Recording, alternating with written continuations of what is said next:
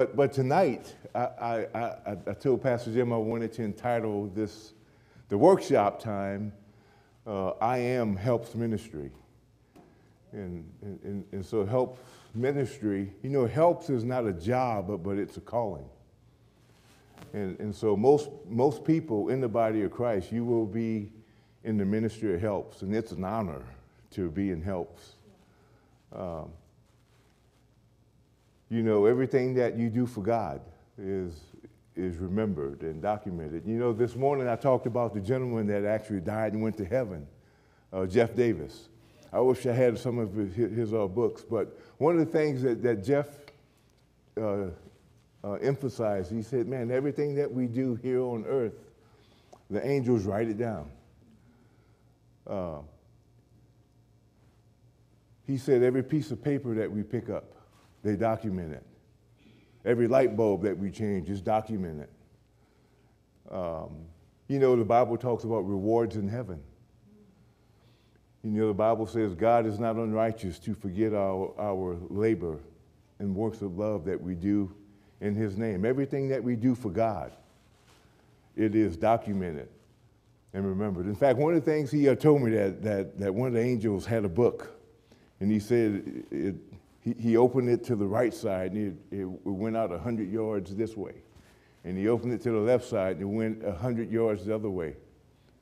And he said they write down everything that we do. And a lot of times we don't think, man, picking up a piece of paper, or we don't think that there's value to it. Running the sound system, we don't think there's value to it. But everything that you do, I like to call it currency in heaven. The Bible talks about laying up for yourself treasures in heaven. Just like the basketball players, they do layups. The Bible says, lay up for yourself treasures in heaven. You may think nobody's watching, but God's watching. Everything that we do. But tonight, I Am Helps Ministry. In fact, I told Pastor Jim, I said, Jim, I'm writing a new book, and that's going to be the title of it. I want people to take ownership of Helps Ministry. When you think of golf, who do you think about? Tiger Woods. When you think of basketball, I think about Michael Jordan. When you think of tennis, Serena Williams. Andover Christian Church, who do you think about? We want to put your name there when people think of Andover. Andrew, Christina. I want your name to be synonymous with it. I want you to be so involved with the church. And man, the worst thing that can happen, God's going to bless you. I was thinking, I said, man, serving God will keep you in good health. It'll, keep your bills paid. You would just live a rich, full life just by following God. Seeking ye first the kingdom. A lot of times we let the cares of life come in and we get caught up in, man, how are we going to pay this bill? And how are we going to make this game? And how are we going to go here and go there? How are we going to pay for our kids' college? But if you put God first, if you put the kingdom first, everything will work out. If you put God first, everything will just flow. Like I said this morning, I don't understand, how a brown cow can eat green grass and produce white milk. But it happens. When you deal with the supernatural, the Bible says all things are possible with God. But today I want to talk about this first segment, this first maybe 30, 40 minutes, how to increase your value. I like to tell people around the country, you don't need a new church. Your church needs a new you. You know, it's time to get involved. It's time to start doing things and growing and you know, doing what God has called you to do. You know, your gift and your purpose are tied together. I heard a story one time about a lady, man, she lost everything she had. She lost her house, her kids were not serving God, and she made the decision. She said, you know, I'm just going to kill myself. So she drove to this bridge, and she was getting ready to jump off. And as she was leaping off this, she saw this older gentleman drive up in the car, and she jumped off anyway. And she hit the water. She was waiting to die, and she saw that the gentleman had jumped in behind her. And she saw that he couldn't swim. And so she had a decision to make, she said. She said, man, if I die, he's going to die. And so she made the decision to swim over and save his life. And that decision to save his life gave her a reason to live. And that's what purpose does. You know, purpose, it gives you a reason to live again. And so that's why it's so important. You're not here by accident. God has you here for a purpose. And so I want to talk about how to increase your value. Number one, you must be willing to do things other people are not willing to do.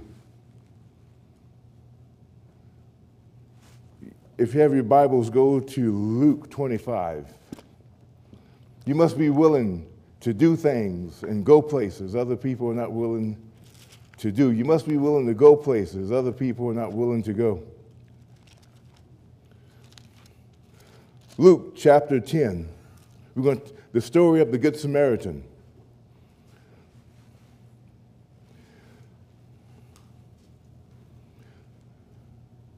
Verse 30, and Jesus answered and said, a certain man went down from Jerusalem to Jericho and fell among thieves, which stripped him of his raiment and wounded him, departing, leaving him half dead. And by chance there came by a certain priest that way, and when he saw him, he passed on the other side. And likewise a Levite, when he saw him at that place, came, looked on him, passed on the other side. But a certain Samaritan, as he journeyed, came where he was and saw him, and had compassion, and went to him and bound his wounds, poured in the oil and wine, and set him on his beast, and brought him to an inn and took care of him. And on the morrow, when he departed, he took out 2 pence and gave him host, and took care of him.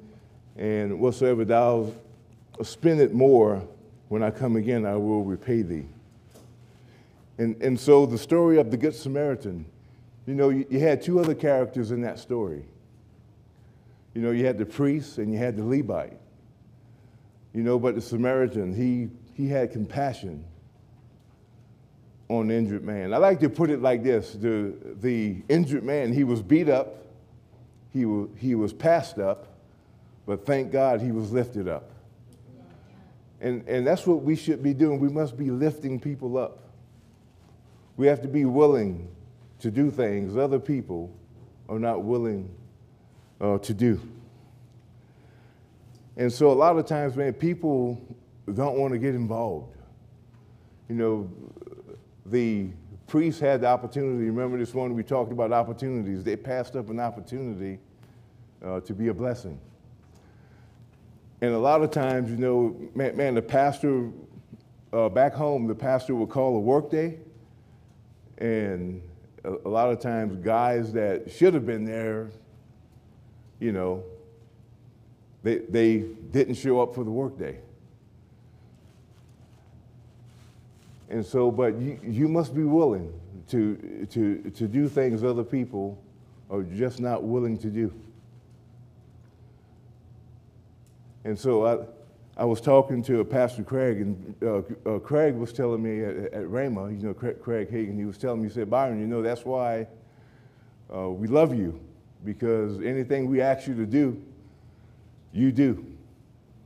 We don't even have to ask you. If you see something that needs to be done, you just do it. And a good pastor needs people like that. A couple of years ago, I was meditating. I was trying to find good examples of people that help and serve. And the Lord directed me to the Holy Ghost. He's called the Paraclete. And I started looking at the Holy Spirit. The Greek word means Paraclete. It means to come along one side to help and to serve. And that's what pastors need. Pastors need good people that will come along and help them. You know, pastors need help. And taking your gift and plugging it into the local church.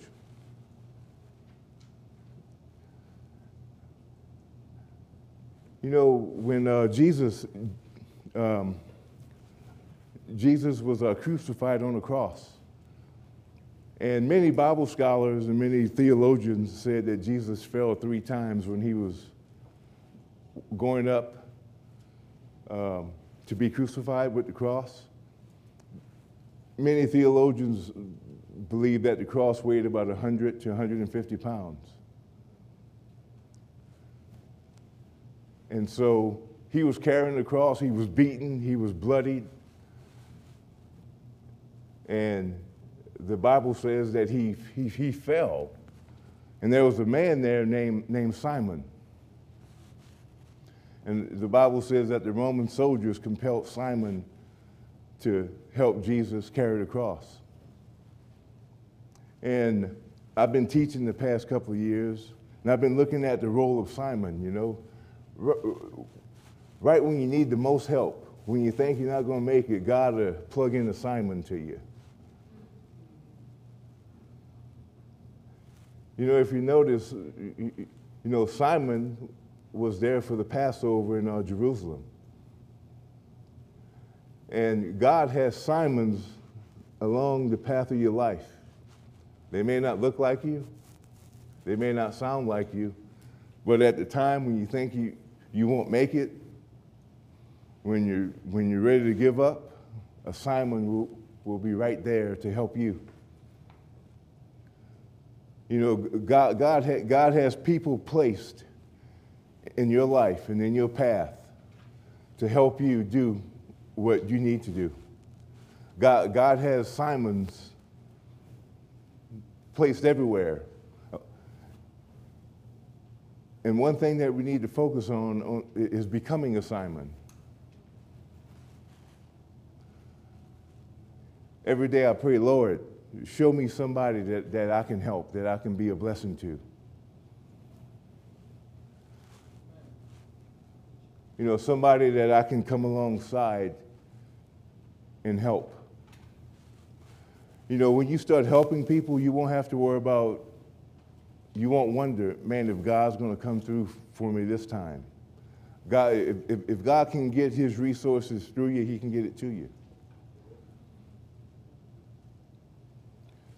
You know, I remember when I started tithing,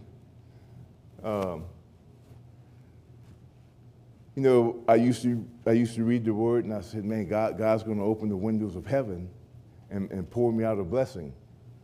And I was always looking for the windows to open. And one time I was in a situation, my car payment was due, and I went to the Lord. I said, Lord, I'm tithing. I'm giving offerings. I got 2 days in my car payments due. And the Lord spoke to my heart. The Lord told me, quit looking for the windows of heaven to open and become a window. Become a window that I can get my blessings through to other people. You see, God wants to use you to be a blessing to other people. God wants to use your life to be a passageway so that he can bless others. But there's a mindset there that has to change. I had to change. I had to go from being on the receiving end to being on the giving end.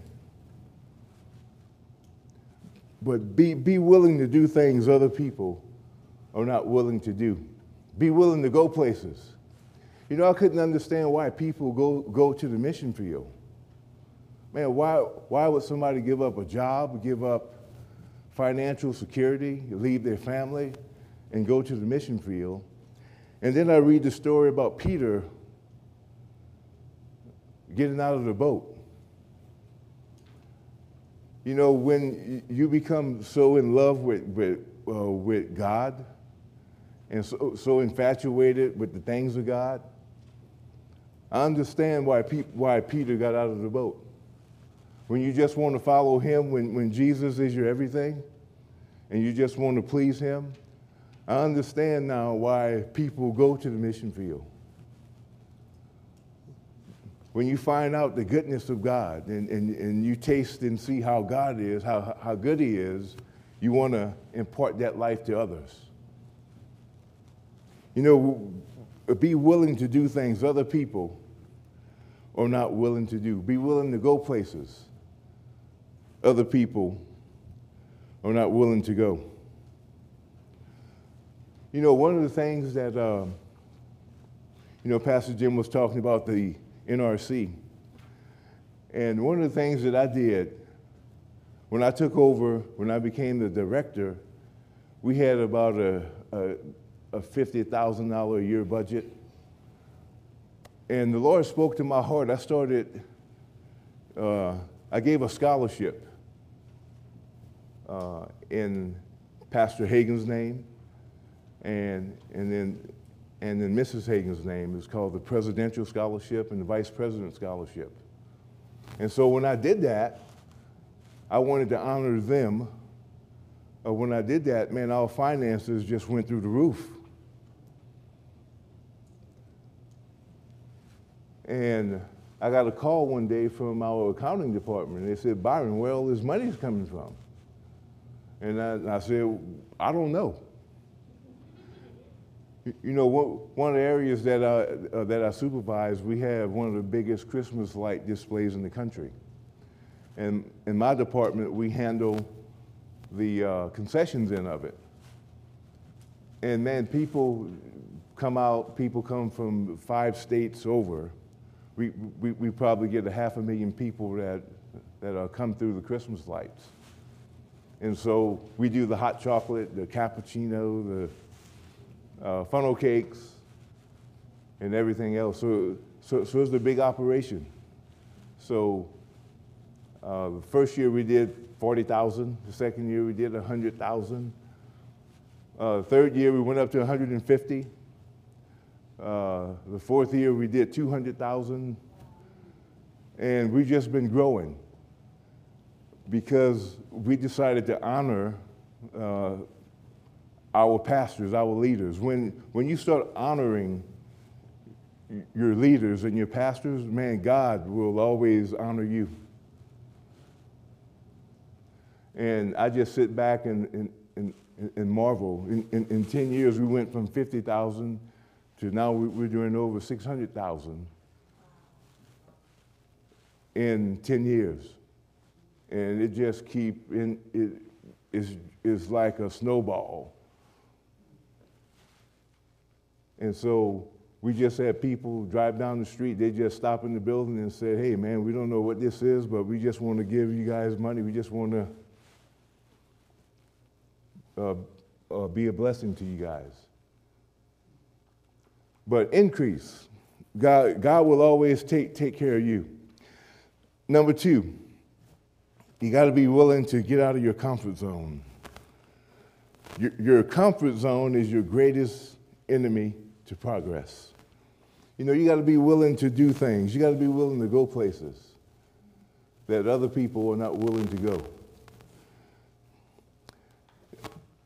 You know, a lot of times it's just easy just to settle for just, having everything nice and comfortable and calm.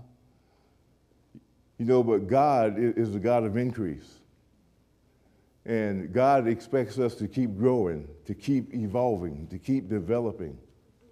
I read an experiment one time that a group of scientists got together They did a scientific experiment with fleas. They put a couple hundred fleas into a box, a glass box. And when they put the fleas in, they put the lid on it, and you can hear the fleas hitting the glass top. You know, the fleas, they were trying to get out.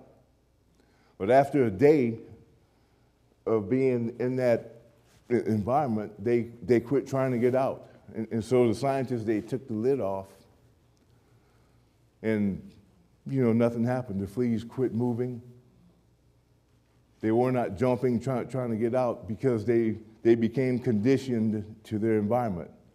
And that's what happens to a lot of Christians. They get used to being, you know, average. You know, it's just so easy just not to grow. It's just so easy to take your gift and dig a hole in the ground and be comfortable. I read this in a business book. It's called Good is the Enemy of Great. And it goes like this: good is the enemy of great, and that is the one key reason why we have so little that becomes great. We don't have great schools principally because we have good schools. We don't have great government principally because we have good government. Few people obtain great lives in large part because it's just so easy to settle for a good life. The vast majority of companies never become great precisely because the vast majority of companies become good. We don't have great Christians because it's easy to settle for just being a good average Christian. We don't have great churches because it's easy to settle for just having a good church. Good is the enemy of great. And so don't settle for just being average, but man, live a life full, live life to the fullest. You know, do everything within your power to get everything out of this life that God has for you. Because it's just easy, man, just to settle and say, hey, I'm just gonna relax. I'm just gonna come to church and just not get involved. But you can do exploits. You can do amazing things just from plugging your gift into the local church here. You know, Abraham, God spoke to Abraham and told Abraham to leave his hometown. And the Lord told him, hey, I will make your name great and I will bless you.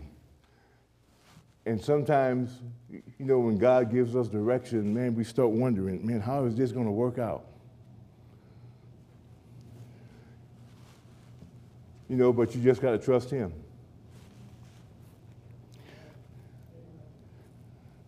You just have to trust him. You know, another component, preparation. You know, preparation time is never wasted time. How many of you guys like basketball? You guys are watching the NBA Finals, and the Celtics are in the Finals.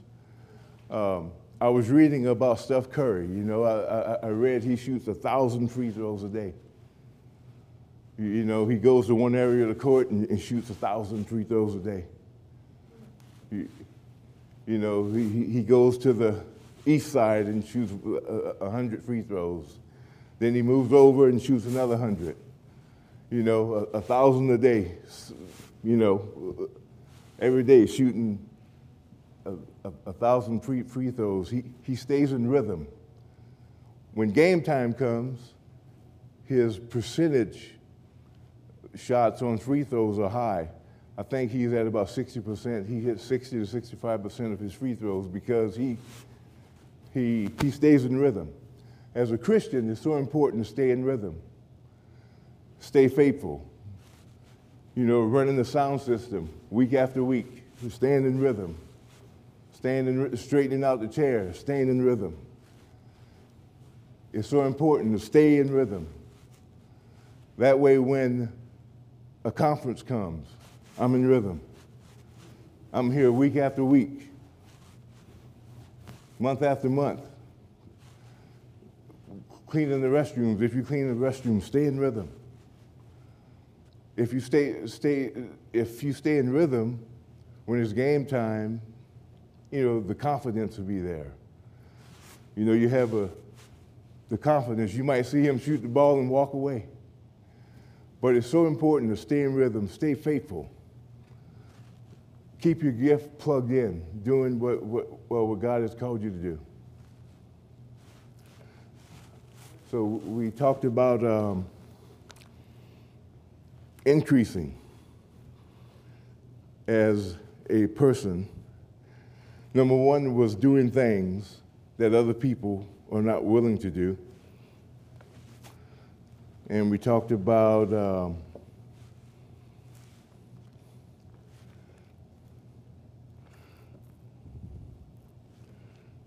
increasing. I want to talk to you guys now about doing things in excellence. It's so important to do things in excellence. Someone once said, perfection is of the flesh, but excellence is of the spirit. See, you can do things in excellence and still make mistakes. The Bible says that an excellent spirit was found in Daniel. Excellence. Excellence doesn't show up when the lights come on or when the crowd shows up. Excellence has to be your brand. It's so important to do everything in excellence. Colossians chapter 3.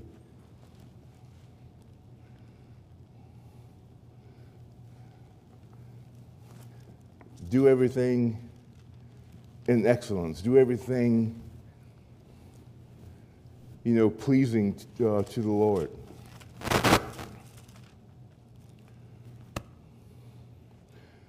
Colossians chapter 3, verse 23.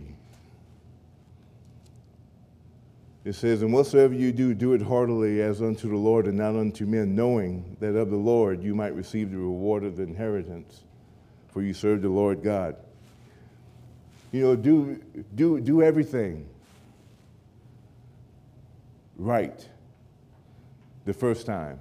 When I was a kid, my mom used to give all of us a week to do dishes. And one night she came and talked to me in my room. She said, Byron, I got to talk to you about something. She said, when it's your turn to do the dishes, I can tell. When it's your brother Rodney's turn to do the dishes, I can tell. When it's your week to do the dishes, I find dirty dishes in the oven. The floors are dirty. You don't wipe the counters off. She said, I can tell every time when it's your turn to do the dishes because you don't do everything in excellence. And she told me something that I never forgot. She said, you leave your name on everything that you do. And she said, right now, your name is filthy.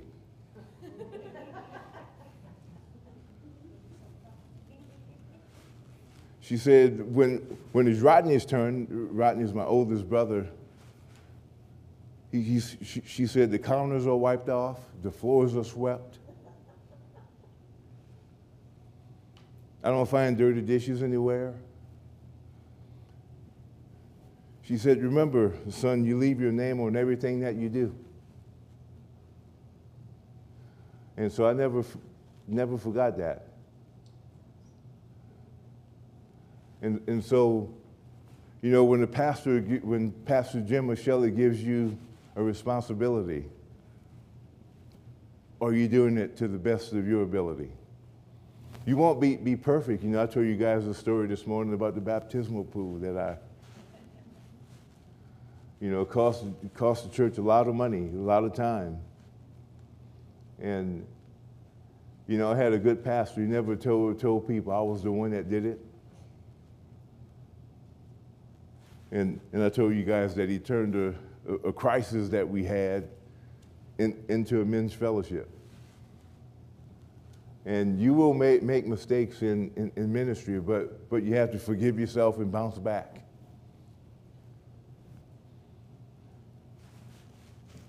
You will make a lot of mistakes. The more responsibility that you have, Mistakes are going to be made, but you have to move on from it. I like the Oakland Raiders. Their motto is committed to excellence. You have to be committed to excellence. You know, you also have to be careful, man, who do you align yourself with? Who do you associate yourself with? I heard Willie George make this comment years ago. He said, show me your friends and I'll show you your future. And I read this somewhere. Friends are like the buttons of an elevator. They can take you up or they can take you down. You know, so you have to be careful. You know, I started hanging out with the wrong crowd, man, when I was a teenager, and I wound up backsliding. And knowing I was doing wrong. You know, but thank God, God's a God of a second chance. You know, I gave my life to the Lord. I was 8, and when I was 17, I gave my life back to the Lord, and been going strong ever since. But excellence. Perfection is of the flesh, but excellence is of the Spirit. You know, always do things right. I'll always tell my staff, hey, make sure, I know you guys are going to make mistakes, but just do the best you can. You know, be led by the Spirit. And it's so important to be led by the Spirit of God. When I was a missionary over in Peru, I was over in Peru at the time when Peru had a lot of terrorism. In fact, when I went down, my parents, they were very concerned. They said, Byron, you know, if you watch the news, they got bombings, people are dying every day, and I just thought, you know, they were just being concerned parents. And so when I got there, oh my goodness, there was bombs going off every day, and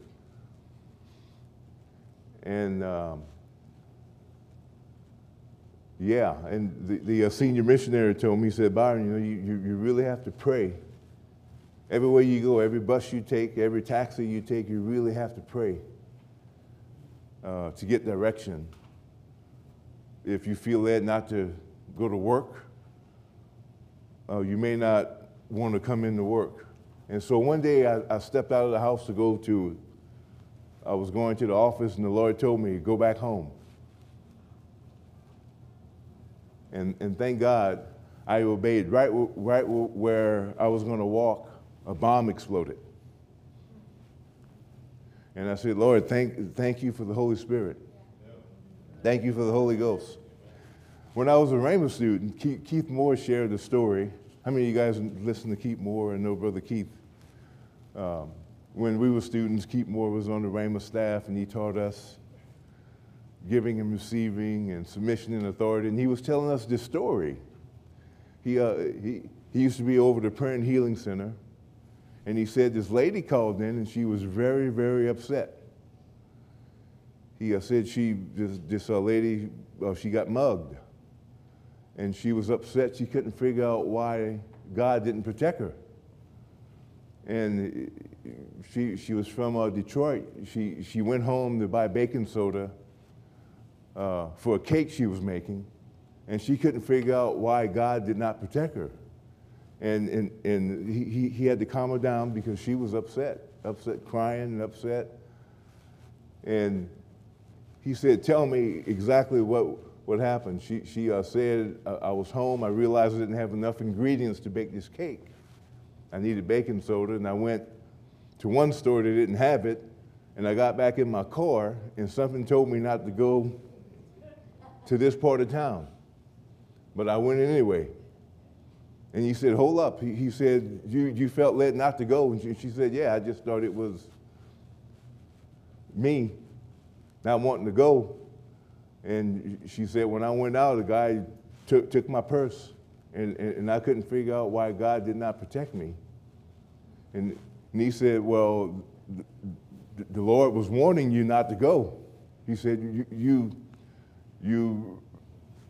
overread the voice of God and still went into the area God told you not to go. And she said, well, I didn't know that.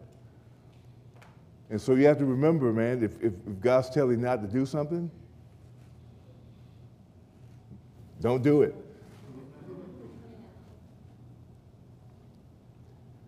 You know, it's so vitally important to be led, to know. I was preaching in Superior, Nebraska, about five years ago, and I was talking about the authority that we have in Christ. And this one lady stopped me. I was preaching. I always get stopped in Nebraska. This lady, she was excited. She said that my daughter, she was walking from school, and this man grabbed her and pulled her behind the bushes. And we had taught her in the name of Jesus to use the name of Jesus. And she told the guy, in Jesus' name, don't touch me. And she kept saying, in Jesus' name, do not touch me. And finally, after the third time, the guy left her alone. But a lot of times we forget, man, that we have authority. You know, I tell kids, man, if you're being harassed at school, if you're being bullied at school, you need to take authority over that. You don't have to be harassed. You don't have to be bullied.